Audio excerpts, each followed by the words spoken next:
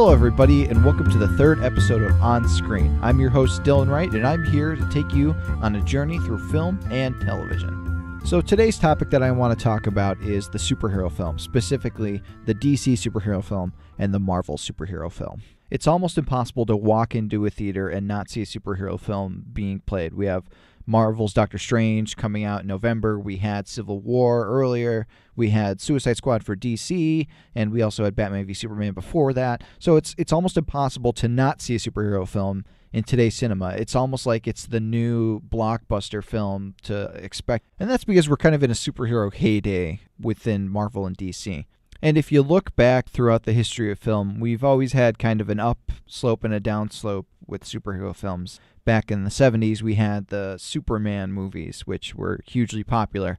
And then once Superman 4 came around, it kind of dropped off again. And then you had the Tim Burton Batman movies, which rose popularity of superhero films again. And then it kind of dropped off again once Batman and Robin hit. And then we had Spider-Man, and then Spider-Man 3 caused it to crash. And then we had Fantastic Four, and Silver Surfer caused it to crash. So there's always these kind of roller coasters for superhero films that have been happening throughout the years. Now, we're kind of in a period that it's been a really long time since we've had a truly horrible superhero film that would have stopped the trend from going and stopped superhero films from being profitable. So we've just been getting film after film after film, and most of them are coming from DC Comics and Marvel Comics. And that seems to be what every fanboy wants to debate, is whether or not DC is better than Marvel. And the thing with that is they're both strong in certain areas and weak in other areas. Some of the weaknesses they actually share, and I'll get into a really specific one later on. But let's start out with the strengths of both of them. Some of Marvel's strengths are that they really seem to have a lot of fun in a lot of their movies.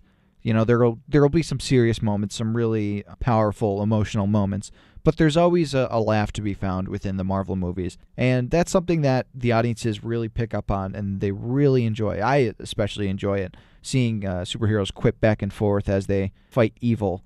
It's always a fun time, and it prevents the film from getting bogged down too much in its own seriousness. Because you have to remember that these are like superhero films. They're not supposed to be uber realistic and gritty and dark, because they're not. They're guys in colorful capes and tights running around, flying around, fighting evil. There's an inherent silliness to the concept, and Marvel, they know when to do their really serious moments and when to have fun with it. And they also really like their characters. You could tell that they have fun with Thor and Iron Man and Captain America, and it's really interesting to remember that Iron Man wasn't that big of a character before the Iron Man film came out, and now he's one of the household names along with Captain America and Batman and Superman. It's fun to see Marvel take these characters and give them new life. And, you know, even with Guardians of the Galaxy, nobody knew who Star-Lord or Rocket Raccoon, unless you read the comic books, was, and they managed to make this obscure team from the comics into this very popular, very fun, very successful film. And I think the biggest difference between Marvel now and DC now is that DC used to have fun with its characters and used to realize how silly some of the concepts were back in the older films, like with the original Superman movie. Christopher Reeve was always kind of winking at the camera because he, like, you know, it's silly. This guy in red cape and tights, you know, just flying around saving cats from trees. You know, it's a little silly, and they had fun with that concept.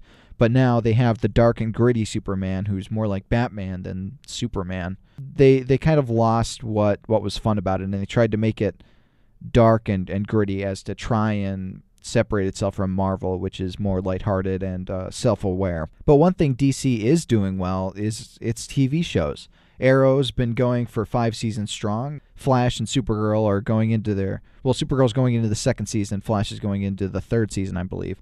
And they actually have fun with their characters at times. You know, the Flash and Supergirl are lighthearted shows. They have their serious moments like everything else, but they know how to, you know, put the humor in. And Arrow does as well, but it's a little darker, and they actually make this Archer kind of the proto-Batman for television, since they were doing that.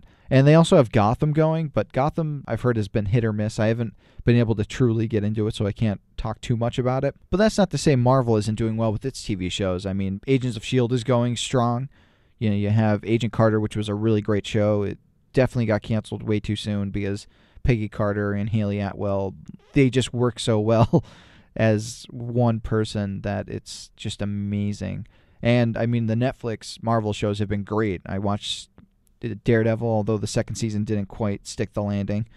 Jessica Jones was amazing. Luke Cage, what I've watched so far, has been really good.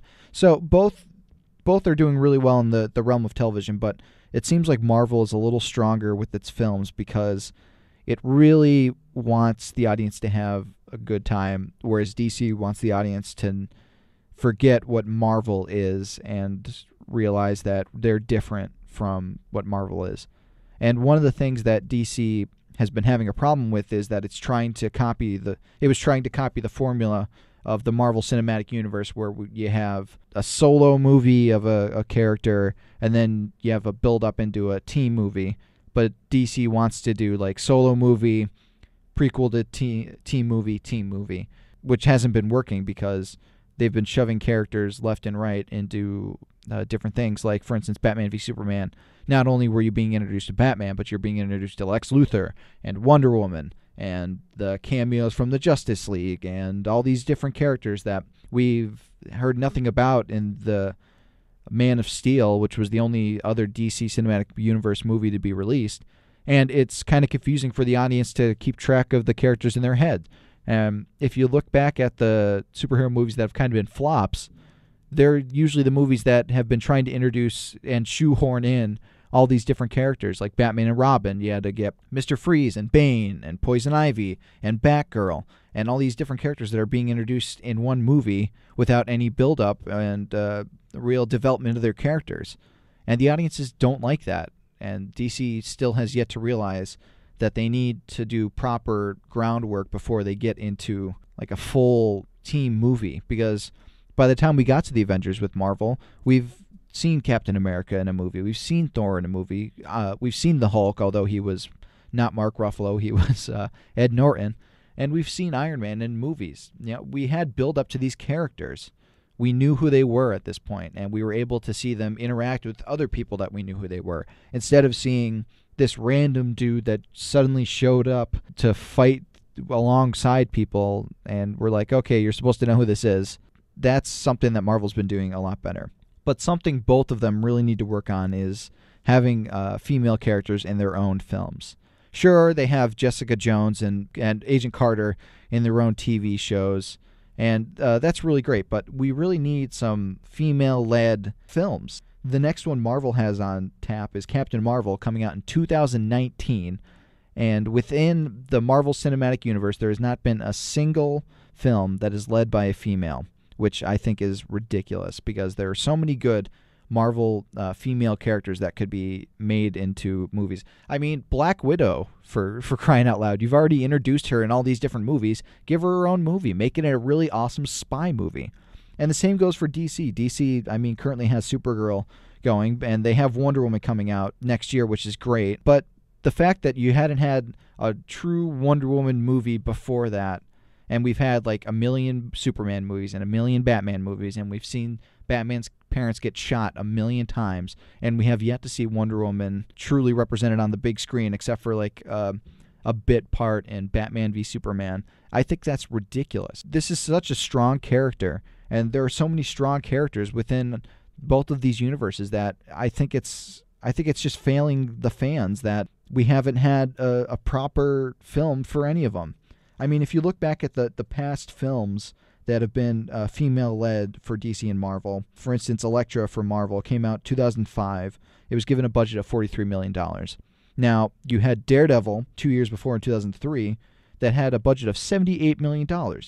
Like, the difference in that budget is crazy. They apparently have no faith that these female-led movies are going to succeed, and they need to realize that women are coming into the comic book world now. They're enjoying seeing these things on screen, and I'm sure like they would love to see Wonder Woman have her own movie They would have loved to see her have her own movie like a couple years ago. I think it's ridiculous that we haven't been doing well representing half of the population, and we've had just like a testosterone-filled schedule of movies because we think that girls aren't going to come to the theaters. They have been coming to the theaters, and they've wanted a character that they could cheer on. And if you're afraid of losing like a bunch of guys because you don't think they'll come to a female-led movie, they probably will if you do it right. You can't just do it half-baked. You can't give it like a cut budget of what you would give a male-led movie.